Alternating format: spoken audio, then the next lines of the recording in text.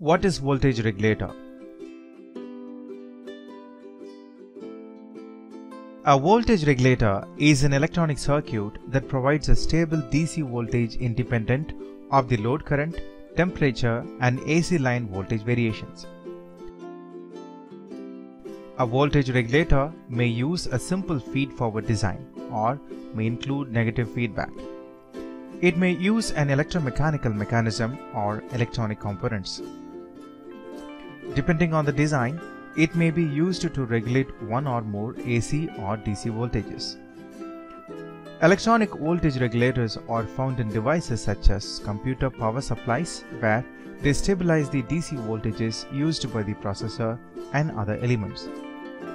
In automobile alternators and central power station generator plants, voltage regulators control the output of the plant. In an electric power distribution system, voltage regulators may be installed at a substation or along distribution lines so that all customers receive steady voltage independent of how much power is drawn from the line. Now let's look into the advantages and disadvantages of voltage regulators.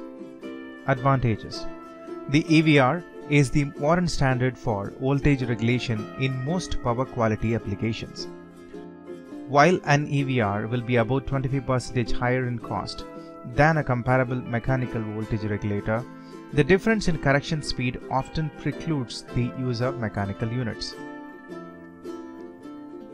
Output voltage regulation is good. Tap switching to very good double conversion. Ultra-fast voltage correction speed. No restrictions on the number of correction cycles.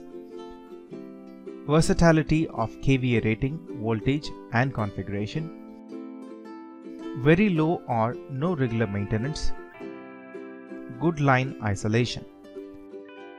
The ST type of EVR has a current overload capacity and durability that can surpass that of brush type mechanical regulators, since brushes can be damaged quickly when regularly subjected to high currents. By eliminating the inherent overload weakness of the FPS and double conversion units, the series transformer electronic voltage regulator is good in any application, but is the best choice for industrial, heavy commercial, and medical imaging applications. Let's look into the disadvantages. Poor current overload capacity, except the series transformer design. More expensive than mechanical voltage regulators. As discussed above, the principal drawback of electronic voltage regulators is the limitation imposed by the SCRs or other power semiconductors. FPS voltage regulators as well as double conversion and UPS units can fail in a matter of hours or days when put in an application with high ingress or overload currents, without exercising due precautions such as sizing for the peak currents.